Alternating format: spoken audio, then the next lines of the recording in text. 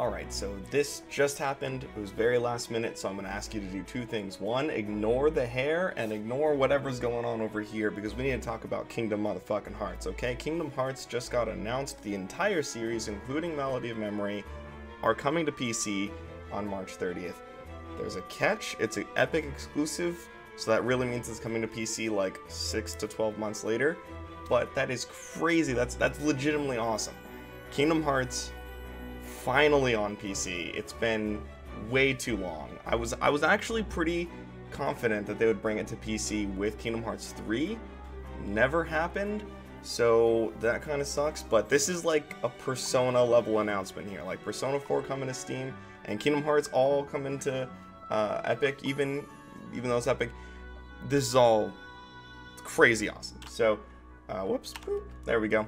Let's take a look here. So we do have it all. It's launching on March 30th, so a little over a month from now, but they're being bundled.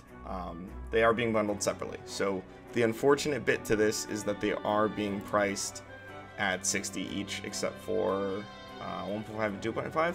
This one is actually 1.5 and 2.5 is actually not bad. I'd pay $50 for that on Steam, but good luck getting me to pay $60 for 2.8 Melody of Memory or Kingdom Hearts 3. That's not it's not gonna happen. So I think they should have done $60 for the all-in-one collection. Even that is only $30 on PlayStation right now and $10 a month on Game Pass. So this is honestly really bad pricing, and by the time it comes to Steam, I'm sure, yeah, most of the people in the comment section, even Fidel, commenting on the high prices. So I would absolutely recommend that in the meantime, you either wait for the Steam release, because I'm sure it'll be cheaper by the time that comes out, or you put on the old pirate hat, because no way is anyone paying $200 plus for Kingdom Hearts on PC. As cool as that is, I might grab, when it comes to Steam, I will absolutely be picking up 2.5 and 1.5. Even at $50, I still think that's worth it, but the rest I'll have to kind of wait to see on. In the meantime, I do have all these games at 60 FPS, 4K on my PS5, so it's not like I'm really in any rush. Plus I have Game Pass, so I have them all on Xbox as well. So it's not like I'm in any rush, but it is still amazing that these games are coming to PC. It's definitely been a dream of mine for a long time, and man, hopefully we can get some cool like official mod support now instead of having to download PCSX2 and play like all the randomizers and stuff on an emulator.